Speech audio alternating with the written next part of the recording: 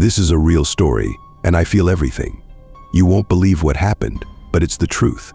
It's been over a year now, and I still can't shake it. It haunts me every night, every waking moment. It all started in that quiet, small town in New Hampshire. A place you wouldn't think much about unless you lived there. I used to love the stillness, the way the town seemed forgotten by the rest of the world. But now I know why it's so isolated, why people rarely talk about it. The disappearances had been happening for generations, but no one ever really discussed them openly.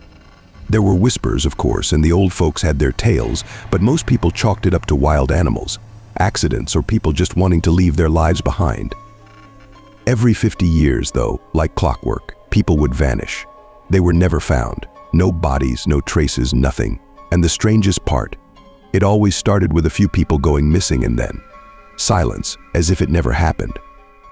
The cycle would begin, and then once enough people were gone, it would end as mysteriously as it started. When I moved to the town, it was quiet. Nothing seemed out of place. People were friendly enough, but there was something odd about the way they looked at me, like they were trying to hide something. The town seemed frozen in time, like it was stuck in another era. Even the air felt thick with something old, something ancient. I couldn't put my finger on it, but I should have known. I should have listened to my gut. I'd heard about the curse. Everyone had. A witch, they said, was executed by the original settlers for practicing dark magic. She cursed the town as she was dying, swearing she would return to take her revenge on the people who wronged her. It was all part of the local folklore, nothing more than ghost stories to most people. But then, the disappearances started again. I first noticed it when Old Man Davis went missing. No one seemed too concerned. He was in his late 70s and lived alone. People said he probably wandered off into the woods and got lost. But then Mary, who lived 2 houses down from me, disappeared too. She was younger, in her 40s, and had kids. They found her car still parked in her driveway, the front door wide open. She had been home. I started asking questions, talking to people around town, trying to make sense of it. But everyone acted like it was normal, like this was just something that happened. That's what scared me the most, how no one seemed surprised. They all had this resigned look in their eyes, like they knew something terrible was coming, but they didn't want to admit it. It was like they were expecting it, waiting for it. I couldn't shake the feeling that there was more to the story. So I did what I thought anyone in my position would do. I started digging. I spent hours in the library, going through old records, looking for any clues. That's when I found them, the journals. They were hidden in the back of the archives, tucked away in a dusty box that hadn't been touched in years. They belonged to one of the original settlers, a man named Samuel Parker. His entries started out like any other, documenting life in the new colony, the hardships they faced, the building of the town. But then, about halfway through, the tone changed. He started writing about strange occurrences, lights in the woods, people going missing, and then coming back, different. He mentioned a woman, Eleanor, who lived on the outskirts of the settlement. She was accused of practicing witchcraft, of summoning dark spirits. The final entry was the most disturbing. It was dated the day before Eleanor's execution. Parker wrote that Eleanor had cursed the town, that she swore she would return every 50 years to take the souls of those she deemed responsible. She said the town would never be free, that the people would suffer for eternity, their bloodline forever tainted by the curse. I should have stopped reading. I should have left it alone. But it was too late. The more I read, the more I realized the curse was real. The disappearances weren't random, they were part of something bigger, something darker. And it wasn't over. I wasn't the only one who noticed the pattern. A few others in town, locals mostly, had been quietly investigating it too. We started meeting in secret, sharing our findings, trying to figure out how to stop whatever was happening. But the more we uncovered, the more dangerous it became. People were disappearing faster now. Not just 1 or 2 here and there, but entire families. It was around this time that we started seeing things. Ghostly figures in the woods, shadowy apparitions that would appear out of nowhere.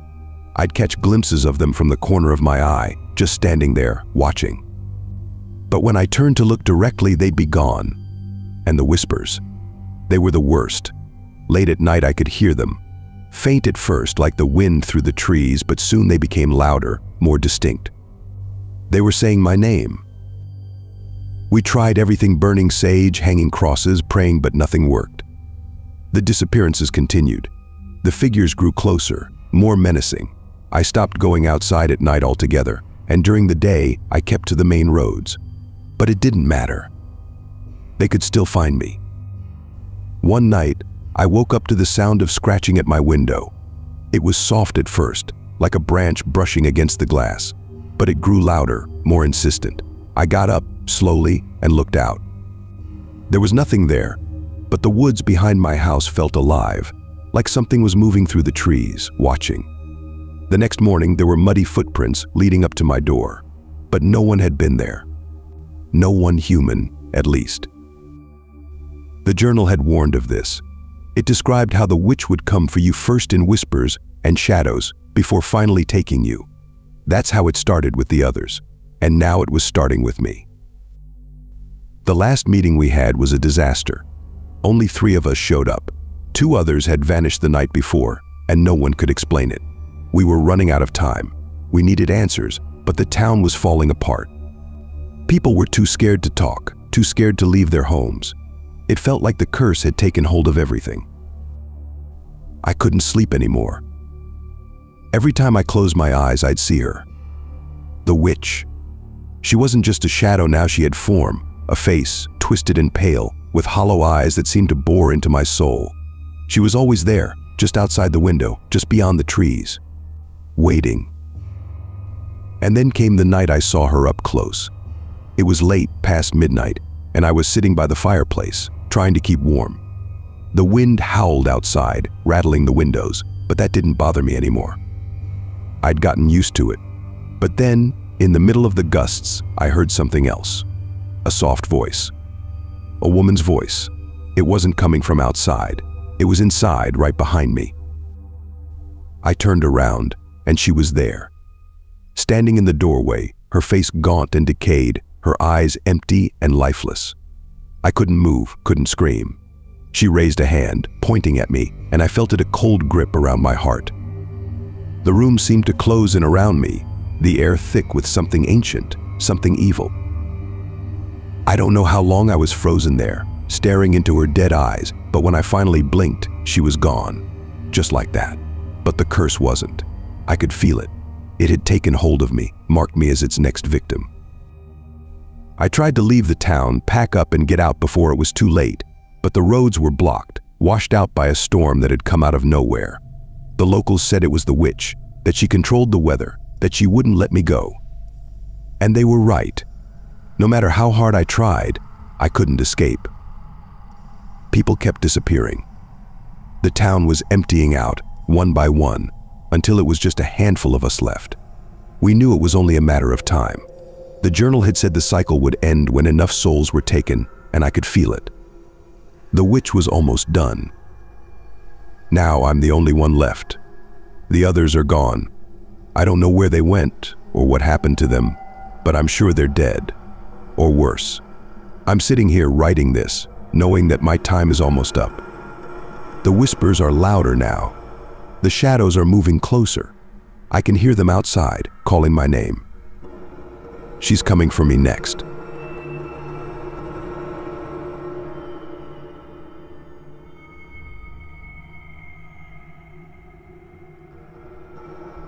It was 2019 when I moved to Ash Grove, a small, forgotten town nestled in the forests of New Hampshire. I had taken a job as a freelance journalist, looking for a quiet place to work and write. Ash Grove seemed perfect cheap rent, a peaceful atmosphere, and not much happening. At least, that's what I thought. I hadn't heard the stories, not at first. I wasn't aware of the town's dark past, or the legend that had kept outsiders away for decades. The locals weren't eager to share it either, not until the first night I heard the bell. The town was small, barely more than a few streets lined with old colonial houses and a single, run-down main road that hadn't been repaved in years. The forests crept in from every side, thick with evergreens that blocked out most of the sunlight, even on the brightest days. At the center of the town stood the remains of the old church burnt, blackened stone walls and the skeletal frame of a bell tower that jutted into the sky like a broken tooth. It didn't take long for someone to mention the church. I was grabbing groceries from the tiny convenience store when an older woman at the counter noticed the notebook sticking out of my bag. She asked if I was a writer, and when I said yes, her expression darkened. She gave me a knowing look, then nodded toward the church in the distance. "Careful with that place," she said. "Strange things happen around here." I smiled politely, assuming she was just one of those superstitious old-timers every town seems to have. I didn't think much of it. That night I was lying in bed, the small clock on my nightstand glowing dimly in the darkness. Midnight. The town was eerily quiet, as it had been every night since I'd arrived. The kind of stillness that makes you question if you're the only one left in the world. I had just started to drift off when I heard the bell. It was faint at first, barely noticeable through the thick walls of my rented house, but it grew louder with each toll. A deep, resonant clang that sent a shiver through my chest. It rang out steadily, 12 times, each chime reverberating through the night. I sat up in bed, listening. There was something off about the sound, something unnatural.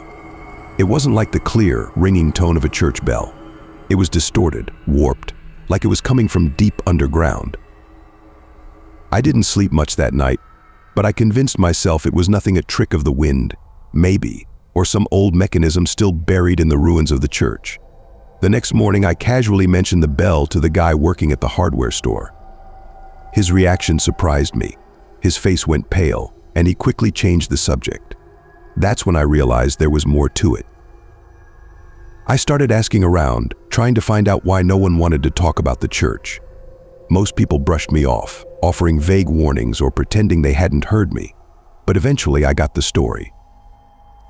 In the late 1800s, the church had been the center of the town, its bell tower ringing out every Sunday to call the congregation to service.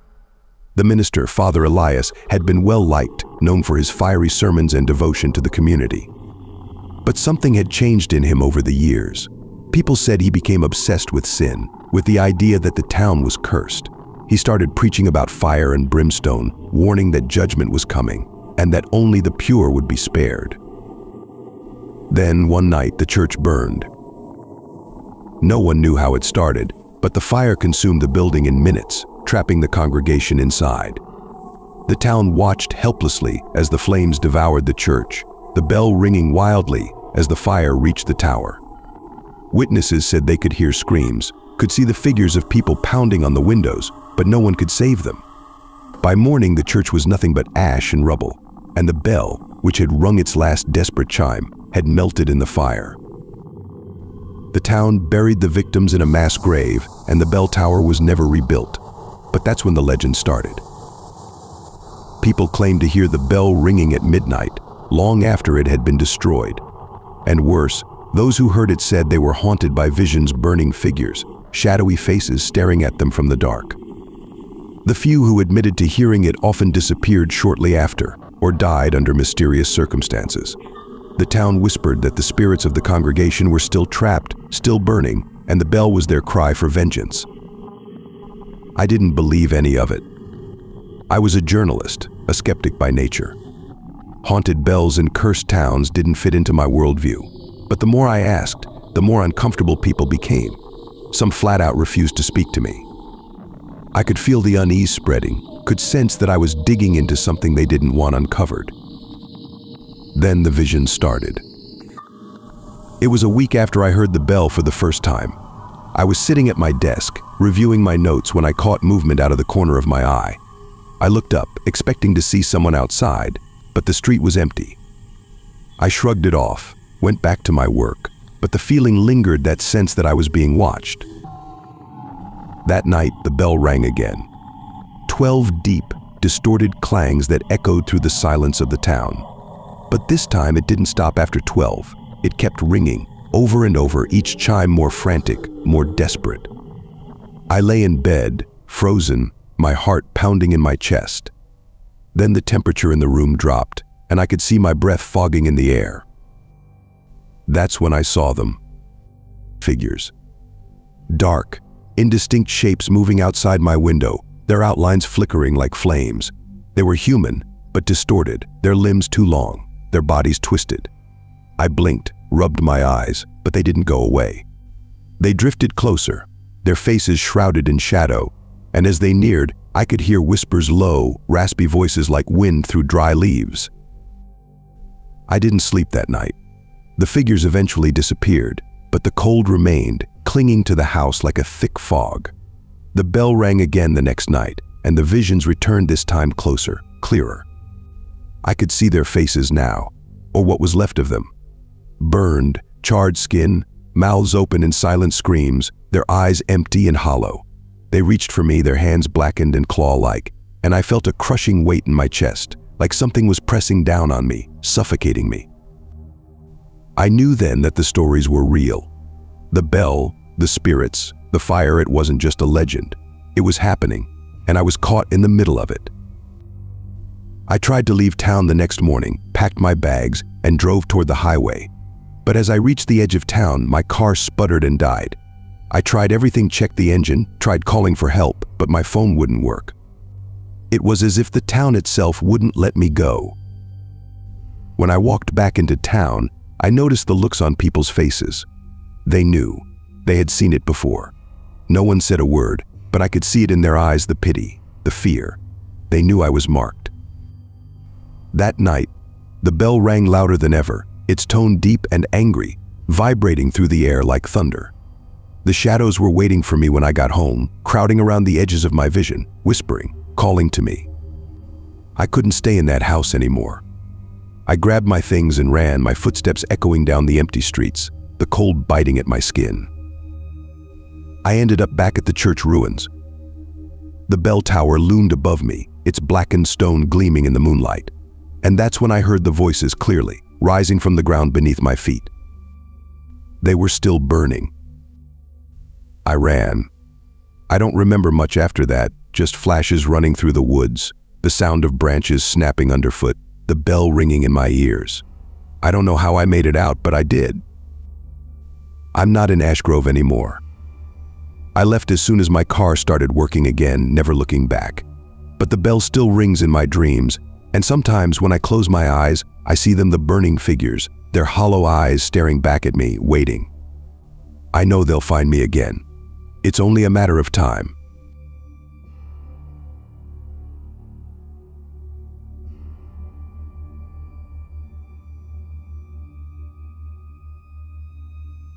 It was the summer of 2017 when everything changed in our quiet town in New Hampshire. Nothing ever really happened there. The same faces, the same routine.